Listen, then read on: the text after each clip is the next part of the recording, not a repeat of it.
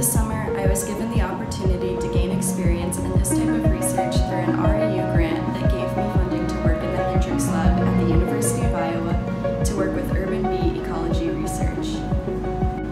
This grant enables me to gain experience in my field while also learning about the scientific process, scientific integrity, and making connections to help prepare me for my future career endeavors.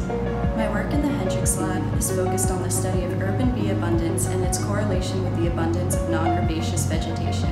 My research with the bees is one small part of a larger scale urban forest study. My name is Steve Hendrix. I'm Professor Emeritus of Biology at the University of Iowa, and I've held a faculty position here at the university for 44 years. The urban forest study is an attempt to examine all of the different layers of urban forest and what they might contribute to sustainability in urban areas.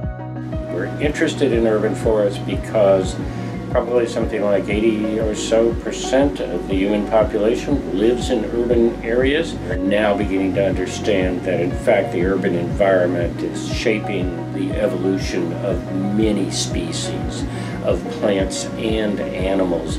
And frankly, we just don't understand what goes on in urban areas that well yet. Well, our study will be one of the first ones that's attempted to integrate an analysis of all of the different layers of forest and how they might contribute to sustainability in urban environments.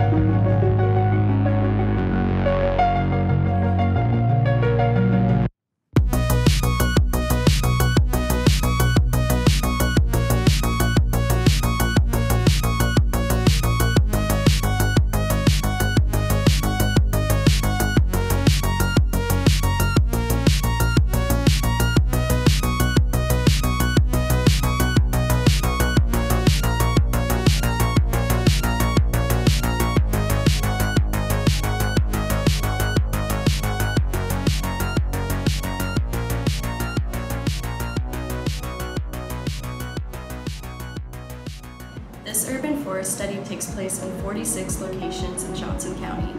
The bees in our study are sampled in 18 out of the 46 plots. Plant surveys of all 46 plots account for non-herbaceous vegetation in bloom that provide resources to the bees. This data leads us to our overall goal of finding if bee abundance is correlated with the abundance of non-herbaceous vegetation in these urban sites. From here, we can ask questions about what this data means and propose changes homeowners and cities can enact to increase pollinator abundance. This program has given me the opportunity to learn about conducting research and applying this research to ecological issues.